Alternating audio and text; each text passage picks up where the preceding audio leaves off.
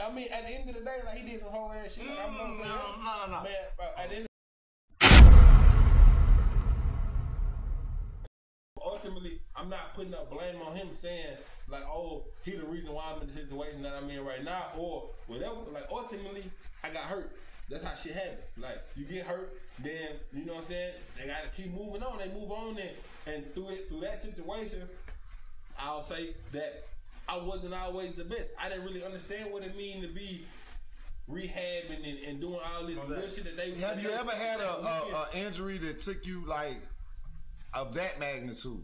Nah. I ain't never had an injury that big. The only injury I had that big was like when I was little league, whatever. When I was little, like 7 years old, I broke my femur bone in half. I sat out the whole football season when I was young, when I was a kid. But other than that, that was it. Like I broke both of my hands in college. I sat out. The most I missed like 2 games. That was it. But I never had an injury that big. And then at that point of my injury, like that's when I was taking off. Like that's when I'm shooting through. Like the crazy thing is, I gotta say this shit too. Like my daddy, he like big UT fan, big Texans fan, like always. And I never forget. Like when I'm in Pensacola, I'm training out there in Florida. Whatever for the combine and everything. So I'm telling him, you know, we on Madden with. I'm telling him like, man, like bro, I'm better than Lamar, bro. You feel me? Like y'all, the Texans need to draft me. Like you feel me? That's your team that Texans need to draft me. I'm better than him.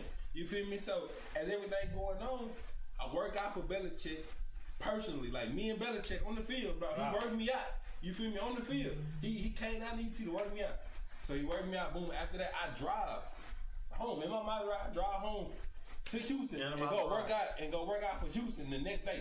You feel me? And they knew that I worked out for Belichick. You feel me? So like that's kind of what we kind of, I guess, grew a liking toward me. Like damn, like he came in and I was attentive. Like shit, I'm first in the line. I'm everything. Like, cause I really wanted to be in Houston. Don't get me wrong. Like that's why I wanted to be. Makes sense. So it was like shit. Like hell yeah, I'm gonna be on point when I come in here. So I kind of knew then like they wanted me. You know what I'm saying? I kind of knew then that they had a real interest in me.